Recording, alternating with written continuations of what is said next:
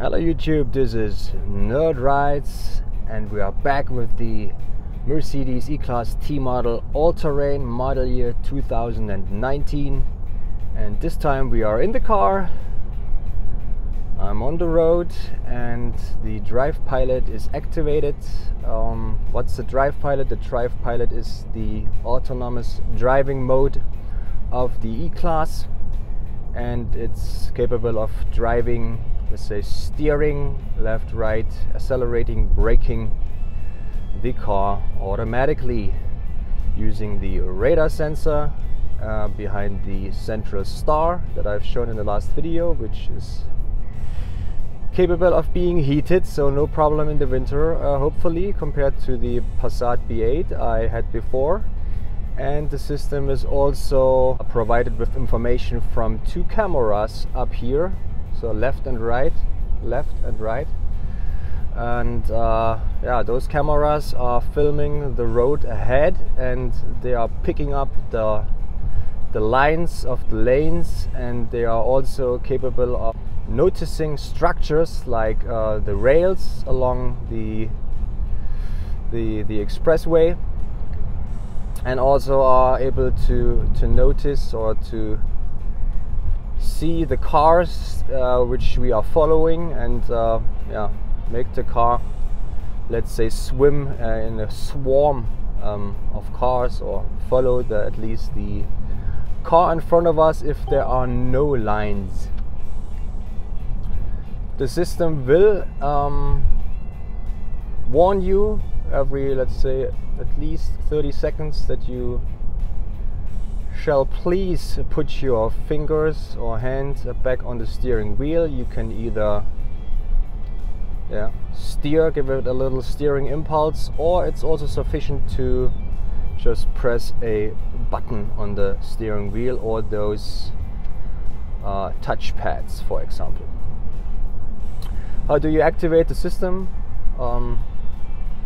First of all, you have to press the button in the middle right there, which enables the Drive Pilot, and then you will have to push the set button right here to set the speed. And if you have braked and the system is deactivated on standby, then you can resume pushing this lever upward. And with this lever you can adjust the distance you want to have to your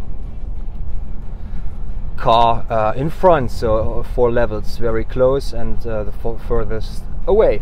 So, and yeah, this is a quick video on this Drive Pilot. In this case, in a let's say construction site or speed limited situation, we have 80 kilometers per hour. We have several lines on the street. We have the normal white lines and we have yellow lines from the construction. And all I do is, I touch the touchpad, and the car drives its own. And so far it's working very nice, but we have seen a lot of situations where it does not work that far, not that good. So don't trust the system to drive autonomously in those situations.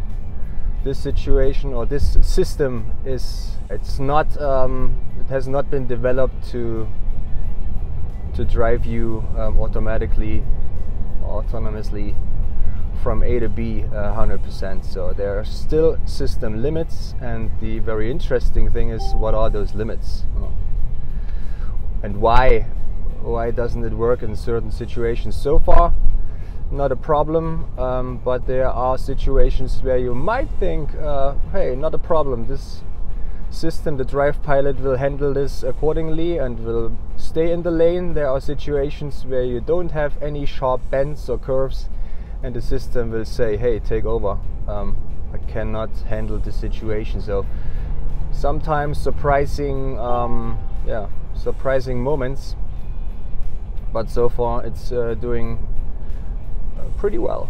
So I'll be waiting for a moment where it's not working, and I'll come back then.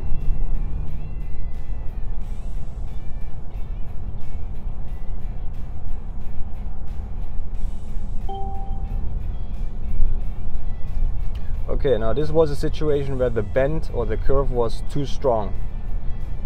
The system couldn't handle it, it couldn't steer to the right. It would have left the lane to the left. So this is one example for situations where the system tells you to take over. So this is still a system where you have to keep your hands on the steering wheel and not activate the drive pilot and climb into the back of the car and sleep or read a book or whatever.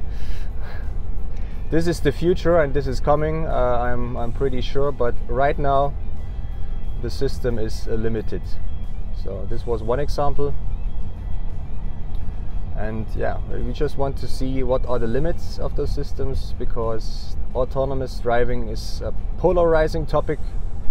Many people, like I say, hey, this relieves me from stress while driving. I'm way more say relaxed when I reach my goal of my trip, and others say, hey, this is devilish stuff, this is magic, whatever. I don't trust it. It's not developed enough, it's not mature enough, and it's unsafe. And in some regard they are right, but from my perspective this is not a reason to just not use it. It's just a way of educating the people and knowing what are the limits of the system, to use it wisely and to use it for your comfort. And that's why I'm filming this stuff. So please comment down below if you like the video. What are your thoughts on autonomous driving? Give me a hint on what do you want to see next. There's a speed limit test coming up, so how can the drive pilot handle situations where we drive 210 kilometers, which is the maximum speed limit for the drive pilot, and does it still is it still able to break you down from 210 kilometers if someone pulls out or someone is way slower in front of you? So those are interesting tests, and this is very good for using those systems in the reality on the road. What are the limits and what are they capable of exactly? And also compared to the Passat B8, for example, which has not a bad let's say autonomous driving mode. I was very satisfied, and we'll check out if the Mercedes E-Class is better. So please give me a thumbs up if you like this video. Please subscribe if you want to see more like this, like the speed limit video which is coming up, and please make suggestions for other videos. What do you want to see? Do you want to see a video on the cockpit, on the navigation system, on the command online? Whatever you are interested in, just give me a short post and I'll make it possible. Thank you for watching, and we'll catch you later. Bye bye.